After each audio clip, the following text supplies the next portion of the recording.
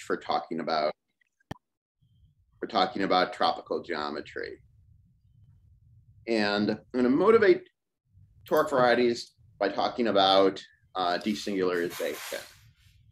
So the setting is going to be the following, and I'm just going to scroll. If I go too fast, just well. For a field, we're going to study an algebraic variety over a field K. And if we're working classically, algebraic geometry, especially things related to cohomology, works best when X is smooth and proper. If it isn't smooth, but it is proper, then you can resolve singularities and get something smooth and proper. We can at least do that in characteristic 0 by Hironaka's theorem. And here just means that there's a birational morphism from a non-singular variety. That's like the weak form of resolution by singularities. Hironaka's theorem says more. Okay, so nice should be smooth and proper. What would nice mean for something that isn't proper? But let's say it's smooth. And then what would nice mean for schemes over a discrete valuation ring, or for schemes over a valued field? All right, so let me first address the open variety question. So a simple, and by introducing a notion of simple normal crossings. So I'm going to take X to be regular, that'll be our ambient space, and I'm going to say that a divisor, D, is simple normal crossings if it can be written as a union of divisors such that each one of them is regular and they intersect transversely, which means locally, and I guess maybe you'll take that to mean locally analytically, or yeah, let's say locally analytically. It looks like coordinate hyperplanes crossing. So it's cut out by the equation x1 through xk, product of x1 through xk equals 0. So if you have an open variety, the best you can hope for is, or a smooth open variety is finding a smooth proper compactification such that the complement is simple normal crossings. And this would be the notion of a nice compactification, and this is possible by Hironaka and characteristic 0. The proof is very similar to resolution of singularities. And example of such a thing is, and this is an example we'll come back to a lot, is if you have projective space and you remove hyperplanes. Now these are arbitrary hyperplanes. They may not, let's say they're all distinct, but they may not intersect transversely like a pair would, but like you could have, oh no. Yeah, but you could have many of them intersecting in too high a dimension. So the way to take care of this and get simple normal crossings compactification is to blow up the intersections. So we can start by, and I'm going to do it as aggressively as possible. I'm going to start by blowing up the points that occur as the intersection of hyperplanes. Then I will take the lines that occur as intersections of hyperplanes. I can't really do that because I've already changed my variety. So I'm going to take the proper transforms of the lines, blow those up, then take the planes and so on. So I order the intersections by dimension and I iteratively blow them up. And then that will produce some new algebraic variety as my ambient space. I'll have created a bunch of exceptional divisors. And then if I remove the exceptional divisors and the hyperplanes, I'll get my original variety back. And this is the so-called wonderful compactification. It's the most aggressive version of the wonderful compactification. Now, for varieties over discretely valued fields, and being discretely valued isn't that much of an imposition. Actually, I'm going to take that back. Let's just talk about discretely valued field. So I'm going to let O be the valuation ring of K and pi be the uniformizer of O. And the example we should have in mind is that K is the ring of form, or is the field of formal Laurent series in an indeterminate T. O is formal power series in T, and T is our uniformizer. And we've got X defined over this field, and I want to find a scheme defined over the DVR O. And I want to find it, and let's say X is smooth, but I want to extend it in the nicest possible way. But because of reduction issues, I can't necessarily guarantee that the total space is going to be smooth. So the best I can hope for is that it's regular, which means, I shouldn't say the total space is regular, which is in some sense meaning it's smooth, but the map down to the base isn't necessarily smooth. So the best I can hope for is that the total space is a regular scheme, that its fiber over the generic point is my original variety. And if I consider my morphism down to O, and that really means spec O here, I look at the pre-image of the closed point, which is cut out by the uniformizer pi, and I want that to be a simple normal crossings divisor so that locally the situation looks like this: x1 times x2 up to xk is equal to pi. And the example you should have in mind is, if you're studying curves, we have the formation of a node. So the equation locally is x1 times x2 is equal to pi. So for pi not 0, we've got this situation, which is nice and not singular. For pi, we have two lines crossing in a node. And the example we should have in mind is that spec k is a punctured disk and spec O is a disk. So we're filling in the fiber where pi is equal to 0. And this is formally true for that example field, and it can be made literally true by choosing our DVRO to be the ring of germs of an analytic function in a neighborhood of the origin, where the valuation is vanishing order at the origin. So the idea is we're filling in the fiber over the origin, allowing the mildest possible singularities. And this is possible in characteristic 0, given a smooth X, by the toric embeddings work of, help me, Kempf, Knudsen, Mumford, and Saint-Donat. And it uses some interesting subtle combinatorics that I'm going to try saying as little as possible about. All right, so when we talk about tropicalization, we're going to try to talk about varieties in k star to the n in an algebraic torus. So this just means the units in this field to the nth as our ambient space. And we're going to look for compactifications and extensions to O. So we're doing both steps in this process that have nice properties. And under conditions on our original variety, it will inherit, the compactification and the degeneration will inherit nice properties through toric varieties. All right, so I'm going to review toric varieties. Everything I say is 100% standard. So if you want to zone out for the next 10 minutes, that's cool.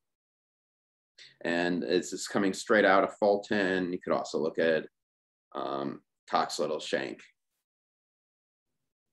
So I'm going to fix a lattice, which is going to be z to the n. I'm going to call it m. I'm going to let n be the dual lattice.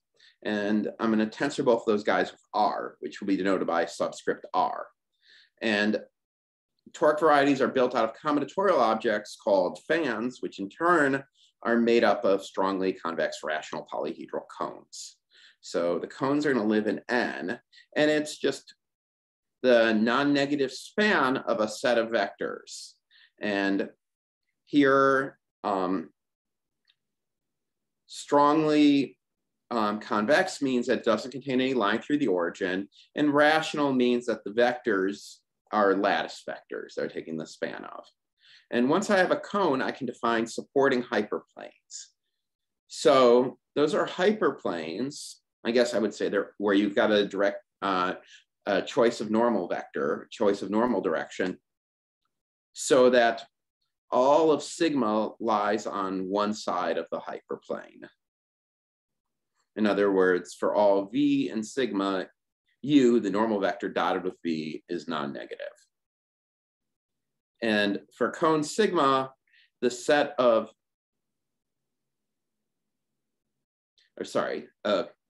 got ahead of myself. A face of a cone sigma is a set of the form sigma intersect h for a supporting hyperplane h.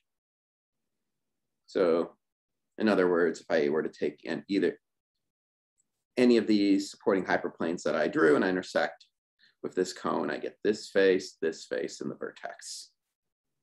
And then a fan is going to be a set of strongly convex rational cones such that each face of a cone is also in delta, is also a cone of delta, and the intersection of two cones is a face of each. And I'll just draw pictures in the plane because I'm lazy. So here would be an example of such a thing. And we're going to define a correspondence that given a strongly convex rational polyhedral cone, it gives something called an affine toric variety. And then given a fan, we're going to glue. So a fan is made up of these cones. I'm going to glue the associated affine toric varieties together to get a genuine toric variety. All right, I'm going psychotically fast, so please someone stop me if you need to.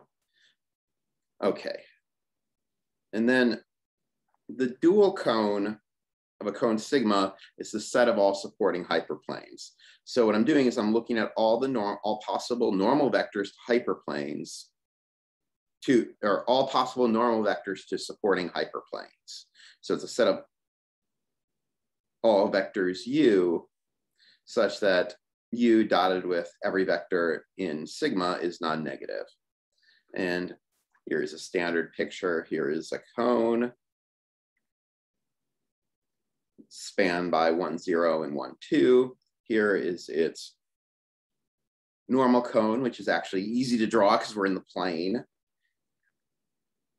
And the cone lives in N. The normal cone lives in M. And then I'm going to produce the coordinate algebra for the affine toric variety by looking at the lattice points in the dual cone sigma, or the dual cone 2 sigma. So I look at the lattice points, and then I form the semi-group algebra.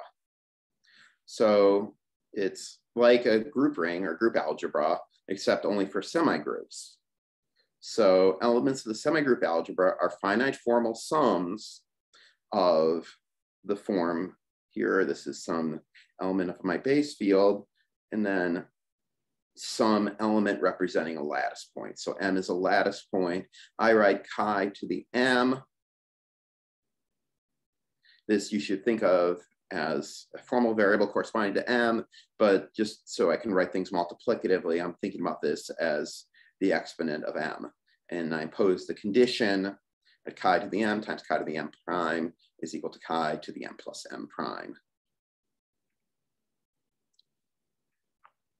All right, and by standard facts in polyhedral geometry, the dual cone intersected with the lattice points is always finitely generated as a semigroup of M. So this semigroup algebra is always a finitely generated algebra, and the associated toric variety is defined to be spec of it. So let me give you an example.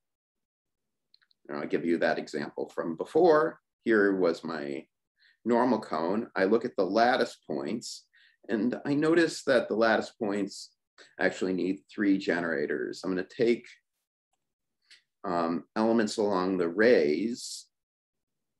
So this guy, the point 0, 1 along this ray, the point 2, -1 along that ray, but that doesn't get me the entire semigroup algebra, or that doesn't get me the entire semigroup, because if I were to draw the fundamental parallelogram of those 2 lattice points, I notice it has a point in the interior, so I include that. And then by translating around, I see I get every lattice point. So the guy I included was F. Then I notice the relation is E plus G is equal to 2F. And then I just elevate these guys to generators of my semigroup algebra. So I call them X, Y, and Z. And then I rewrite this relation in the semigroup as a multiplicative relation among the variables. So here, E corresponds to X, G corresponds to Z. So really I'm just encoding X, Z equals Y squared. And this is your standard quadric cone. Happens to be singular, and the singularity actually comes from the fact that I needed, that there was this interior lattice point. Tell you about that in a sec. All right, everyone cool? We'll get to some newer stuff in a sec. All right, so the easiest possible example, and one you should have in mind, is if my cone is just a quadrant, then its dual cone is that same quadrant in the dual space. It really does have two generators. So the affine toric variety is the affine plane. All right, and let's do an even easier example. If sigma is, if the cone is just a ray in the plane, sigma dual is a half space. And this guy is, its corresponding semigroup is generated by this vector, and this vector. So one going to the right, one going up, one going down. And if you were to encode it, you know the one going up is the one going down. Those sum to 0. So that means when I write it exponentially, the corresponding variable times it identifies the up variable and the down variable as inverses to one another. So I've got k join x, y, and y inverse, and then spec of it is an affine line crossed with an algebraic torus or a multiplicative group. And I'm going to be pretentious here. It's fine right now to think about things defined over C. So when I write the affine line, I think C, and this means the multiplicative group, so you should think C star. Just the schemy way of writing it. Likewise, if I had this cone here, I get the same guy with the factors reversed. And then the easiest possible example is if my cone is just the origin, then its dual is all of the plane. Then I get variables x, x inverse, y, and y inverse. And then spec of it is the multiplicative group across itself. All right, and an affine toric variety that arises in this way is smooth if and only if the cone is the span of a subset of an integer basis for the lattice. Meaning I have some vectors in the lattice that I can extend them to a basis. I take their non-negative span, and that's my cone. And a cone of this form is called a smooth cone. And the examples you should have in mind are these. If you have a smooth cone, you really do get a fine space crossed with multiplicative tori. Now, cones can be much worse than this. They could be the span of non-linearly independent vectors. In the case where the vectors are linearly independent, the affine toric variety has milder singularities. These are orbifold singularities. That is the cross in a affine group. In a product of a affine space in a multiplicative group quotient by a finite group. All right, just bear with me a little bit longer. Each affine toric variety has a natural action of the multiplicative group. It's induced from the multiplicative action or the group structure on spec of Km, because this is Gm to the n. So this guy acts on my toric variety. You should think of it as just translating coordinates by multiplication. And then a subcone induces an open subset. So and let's just think about this for a sec. If tau is a subcone of sigma, the dual of tau contains the dual of sigma, and that in turn induces an inclusion of group rings, which induces a morphism going the other way on spec. And things are even better if tau is a face of sigma. This inclusion is the inclusion of a principal open, meaning it's the complement of the zero locus of a single function. All right, so with these inclusions in mind, I can glue affine toric varieties together to get a toric variety. So if I have a fan delta, I form affine toric varieties U sigma for each cone, and then I glue according to the inclusions. So I take the disjoint union of the U sigmas and I quotient by an equivalence relation where if I have a tau as a cone of each of them, I glue U tau, the copy of U tau and U sigma 1 to the copy of U tau and U sigma 2. And this is the nicest possible gluing. Has to be checked, but this turns out to be a separated scheme. The torus action globalizes, so like everything in sight agrees, so I get my torus acting on my toric variety. And my toric variety is proper if when I take the union of all the cones, I get my ambience, I get my vector space n. Here, bars delta means the support of the fan delta. And the toric variety is smooth if every cone of delta is smooth. All right, and at a tropical geometry conference or in any tropical geometry talk, someone has to draw the tropical line within the first 20 minutes of their talk. Here we go, here is the tropical line, but really it's the toric variety. It's the fan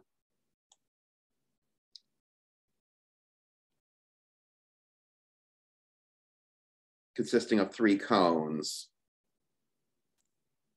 where they're pairwise spans of the vectors 1, 0, 0, 1, and -1, -1. And if I glue those together, I get a copy of P2, and that makes sense because what I'm really doing is I'm gluing together 3 copies of A2. Those turn out to be the complement of coordinate lines in P2.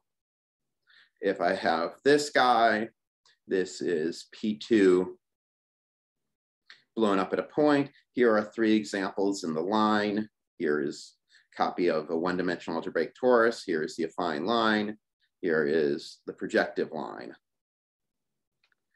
All right, and I can define morphisms between toric varieties. So if I have a fan delta 1 in some vector space n1, a fan delta 2 in some vector space n2, and I have a linear map of the vector spaces such that it takes every cone of delta 1 to the inside of some cone of delta 2.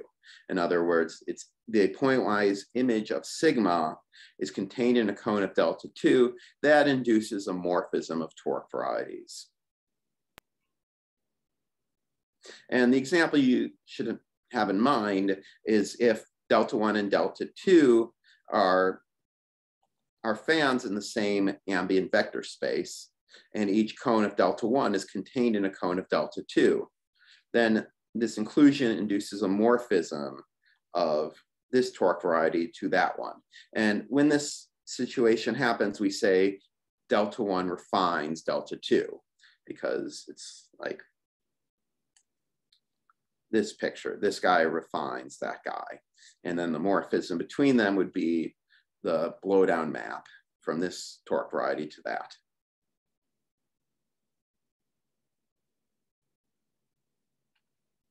All right, and here resolution of singularities is really easy. For any fan delta, there's a refinement of the fan such that each cone is smooth. So this gives a resolution of singularities of the toric variety. All right, only a little bit more of toric varieties. I want to talk about torus orbits. So these are closed torus orbits. I'm going to talk about certain torus invariant subschemes. So if I have a cone tau in my fan delta, I'm going to define a subscheme associated to it. I'm going to take n tau, the span of this tau. And for every cone containing tau, I'm going to quotient by n tau. So what I'm going to do is I'm going to add n tau to it and quotient by n tau. So I'll draw a picture. This is really picking out a link of the cone. And then I can form the fan consisting of these quotients. It lives in the quotient vector space. This turns out to be a fan and has a torque variety. And I can write it as v tau, and it includes as a subvariety. And the way this happens is that locally it's induced by a quotient. So what I'm really doing is I'm projecting out the tau directions. And this turns out to be invariant. And if you stare at this long enough, like in the example of P2, so associated to each ray is a P1, associated to each cone is a point, and associated to the origin is all of P2. So I guess the picture you should have in mind is if I were to say, take this ray, I'm looking at the torque variety that looks like this. So I'm locally, imagine myself at a point here, and I can go up into this guy and down to that one.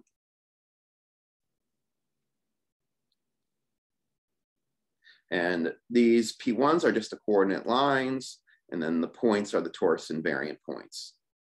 And notice that this is inclusion reversing and dimension reversing. A cone of codimension D corresponds to an invariant subvariety of dimension D.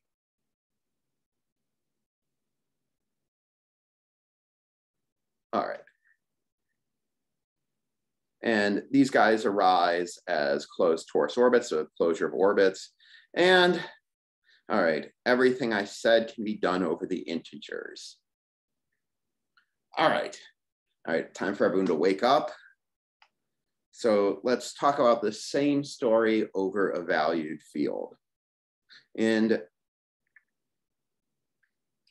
here, or over a DVR, and I'm going to use ideas that come from the toroidal embeddings book, and also a paper of Nishino and Siebert, and they were summarized in an old paper of mine with David Helm. So I want to talk about torque schemes that will live over spec of this ring. And instead of having a vector space n, I'm going to study an upper half space. So I'm going to look at n plus one dimensional space where the last coordinate is non-negative. I'm going to let delta be a fan contained in this upper half space. And I'm going to look at the projection onto the last coordinate. And now you'll notice that if I take any cone in this upper half space and I project down, its image is to one-dimensional space. Its image is either a point or a ray. So I'm going to try to come up with a morphism of torque varieties out of this projection. So let's look inside of R, and let's look at the fan consisting of this point and the ray in the positive direction. The corresponding torque variety of this fan is affine space. So what I have is a map from my torque variety down to affine space. And I'm going to treat affine space as, and this is all over the integers, I'm going to treat affine space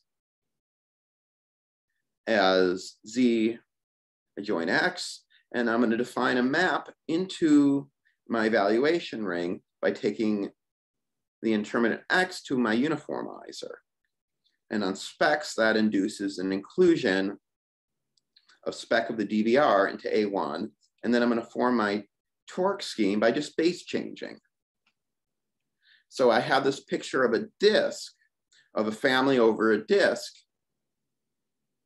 And really, what this is coming from is an inclusion of the disk into the affine line and taking the fiber or the restriction of the family to this disk.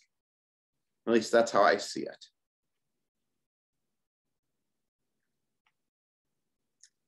All right, everyone happy-ish?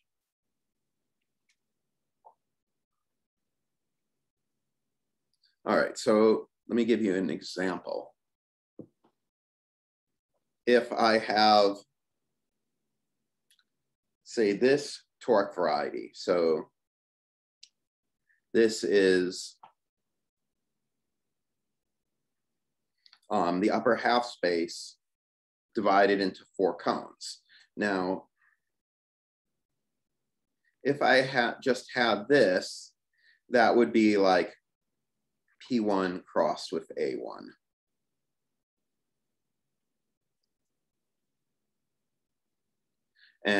But because I've subdivided it, each additional ray corresponds to a blow up. So this is P1 cross A1 blown up at 2 points.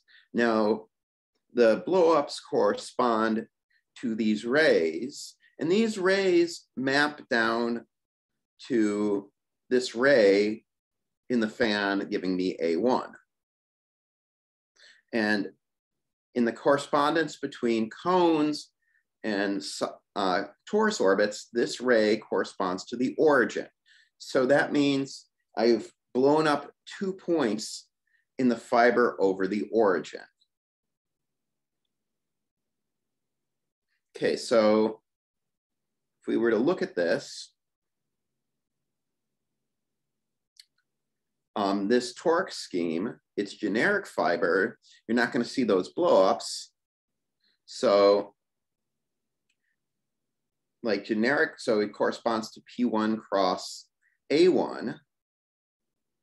And then over K, I view that as the generic fiber. So it's really doing is it's seeing what maps down to a point that isn't the origin generically. So that corresponds to P1. So the generic fiber is P1, then the closed fiber that comes from the origin, and here let me set some notation. I'm gonna let K be the residue field of O, so O quotient, the ideal generated by the uniformizer. And then I'm gonna say the closed fiber is the base change to spec K, but that factors through taking the fiber over the origin. So what I end up having is what I pick up is the closed fiber of this family. Now, I got the family by taking P1 cross A1 and blowing up 2 points in the closed fiber. So originally I had P1, but I blew up 2 points in the closed fiber and so that grows 2 new P1s. So it's like I have a chain of P1s, although I should be shot for drawing that picture. You should really draw a half-dimensional picture, because if you draw, because this picture is misleading, it makes it look like these spheres are tangent to each other. Really, they're transverse. And so we're already meeting a normal crossings divisor. All right, now it's kind of hard to think in terms of this language. Certainly in higher dimensions, it would be hard. So an easier way to see this is to take a line at height 1 and intersect it with our fan. And this is, for this particular fan, this captures all the data of the fan. And what you'll see is 3 points, two closed segments in 2 rays. Right. And this is an example of a rational polyhedral complex. So here, we're gonna, instead of building things out of cones, we're gonna build things out of convex rational polyhedra. So here, a rational polyhedron is cut out by rational hyperplanes. So It's the finite intersection of rational half spaces. So this example is actually I think it's just a baby case of Mumford degeneration, right? Of course it is. Yeah, I'm just explaining what's in KKMS. Yeah, of course. Because eventually we're going to work with tropical subschemes of K star to the end that are going to be inheriting properties of the ambient toric space, toric variety. All right, and then convex, every phase, so a polyhedral complex, you've got just a collection of convex rational polyhedra. Every face of polyhedron of P of sigma is in sigma. And if I intersect two rational polyhedra, I get a face of each. All right, now I would like to work with this picture instead of that picture. It's easier for me to draw a polyhedral complex in one dimension smaller. All right, so how do I do that? I'm going to call my polyhedral complex sigma, and it's going to live in n, and here n is going to be n-dimensional. It's going to be an n-dimensional vector space, not a half space. And what I can do is, given sigma, I can take the cone over it.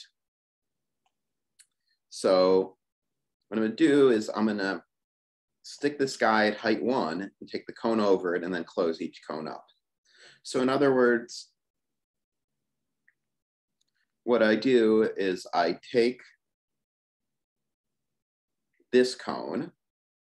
So that really is the cone over P placed at height 1. And then I take its topological closure. And then, but when I do that, for some of these cones, like if I were to take, say, this cone here, it's unbounded. And so when I take the cone over it, I will end up getting something that intersects the boundary half space in a line or an array. So I need to include the bound to have any hope of getting a fan. I'm going to need to include the new boundary guys. I'm going to need to introduce some new cones that occur from intersecting the cones over with the half plane or with the hyperplane. So I'm going to look at sigma p comma 0, which is this cone intersected with n cross 0. And then I form a fan sigma tilde of all cones of this form.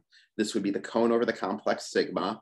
If my original polyhedral complex is complete, in other words, its support is all of n, then I will get a fan.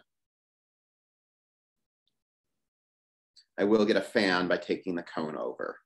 And this actually turns out to be non-trivial. In fact, it's a theorem of Bourbeau-Skeel and Martin Sombra in response to an error in my paper with David. Like, I think the error occurred before the paper was published, but it was an error in a draft of it. All right, so now we have a recipe from going from a polyhedral complex to a toric scheme. We form the cone over, that's a fan. We take the associated toric varieties, and then we base change to my DVR. And now if I want a description of the generic fiber, meaning if I were to fiber product it with spec of K, what I get is what happens to my polyhedral complex when I look really far away. So I basically look at all the cones that occur when I intersect with my hyperplane. This is in the cone over construction. But really what it is I take my original polyhedral complex and I look at it from far away. So if I were to look at this guy from really, really far away, I wouldn't see this segment or this segment. I would just see these rays.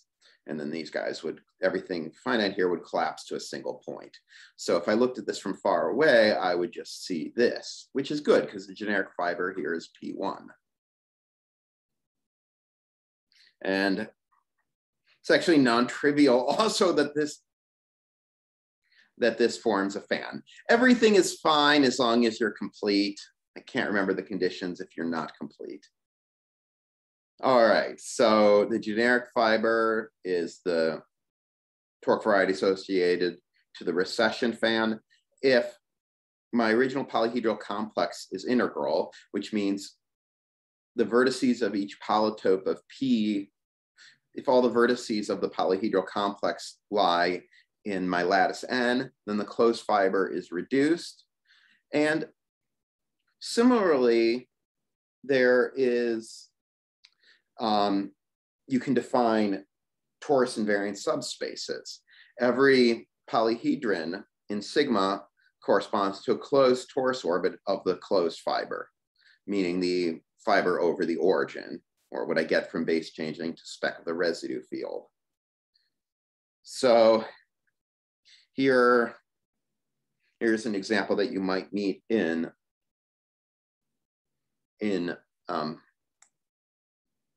tropical geometry. I might get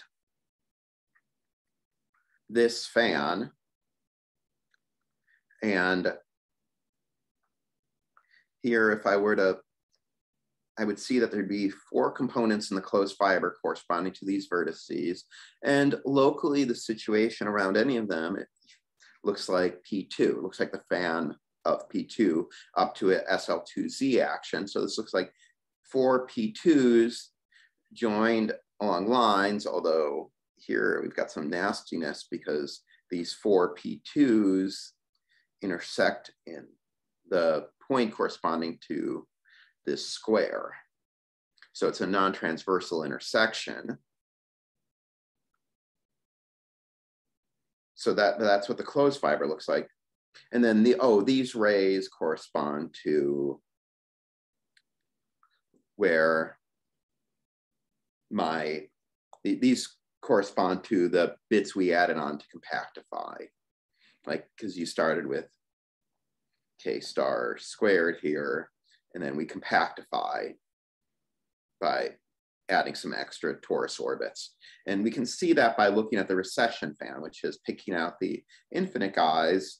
And this is the toric variety of some surface. And that's what the generic fiber is. So we've got some toric variety degenerating into 4 P2s. All right, everyone happy? Went through this a lot faster than I thought I would be. Okay, and now this is not normal crossings because of this nasty non-transversality here. But what we'd like to do is subdivide this so that, that's not what I want to do. What I'd like to do is subdivide this guy so that I do get normal crossings, I guess. So in other words, in this case for surfaces, it would be like 3 guys meeting at a point, and that locally the situation is that the vectors along these rays form a basis. Or a subset of a question from chat. Can you say again why it isn't normal crossing? Because the question is about. Sure. So we have that. So we, like, according to the correspondence, the closed fiber, the components of the closed fiber are 4 copies of P2. But if we look at this, this square, it contains those 4 P2s as vertices. So by the correspondence, that means those 4 P2s have to intersect at a point. So we've got 4 varieties. So generically, 4 varieties four divisors in a surface should not intersect in a point.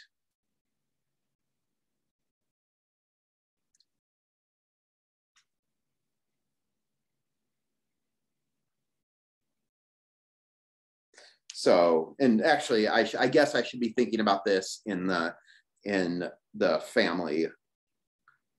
I should be looking at this as the family over disk. So in the total, like, so I really should think about this as like X sigma before I base change. This is a threefold. And then I've got divisors that are stuck in the closed fiber corresponding to these vertices, which become rays in the cone over construction. And then there'd be a cone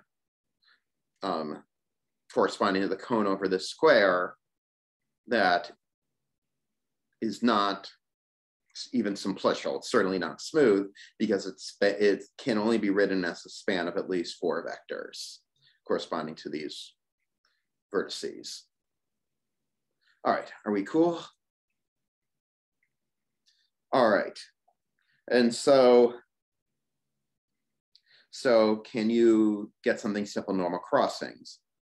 And the answer is yes, after I rescale.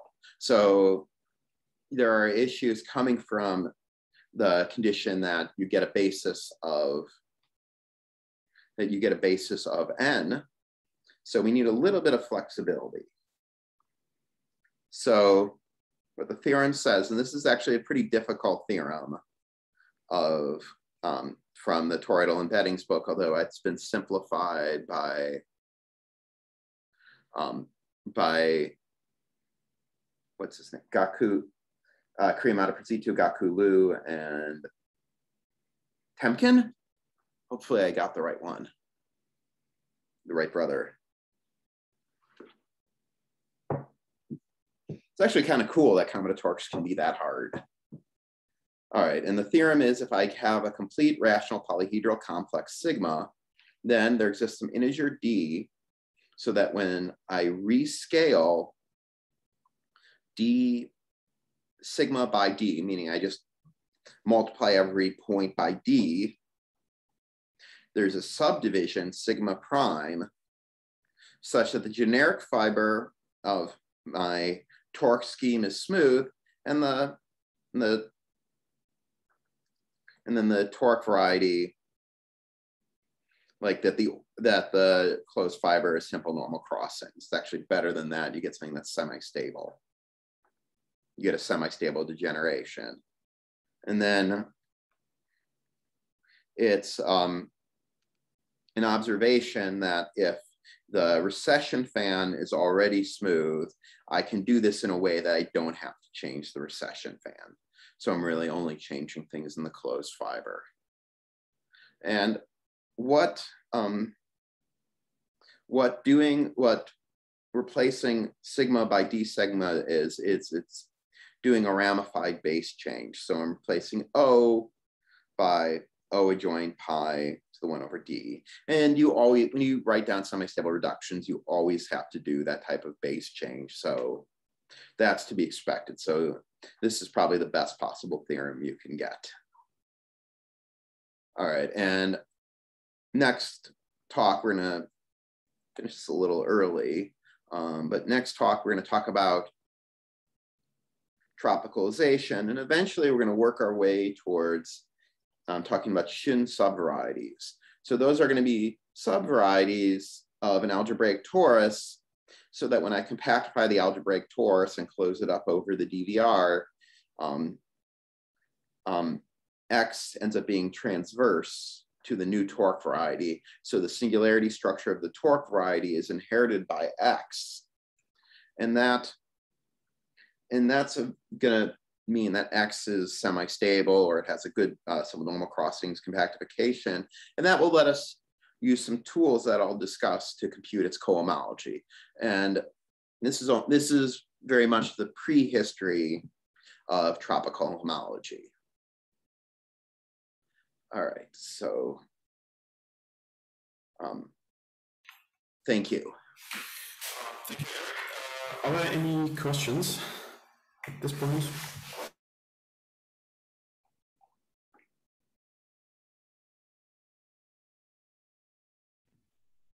So is the notes gonna be available later on? Yeah, I just emailed them. Oh, thank you. Yes, the notes are actually already on the website of the school. There are links below the description of the course.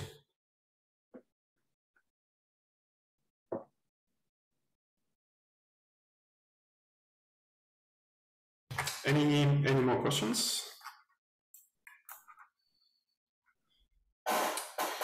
Okay, so we have half an hour break. I'm going to leave this session open. So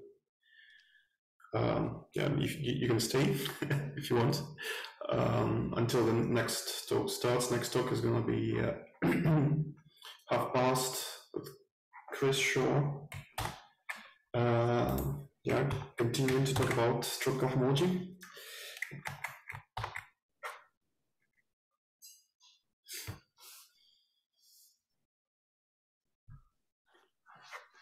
All right, so I'm around questions.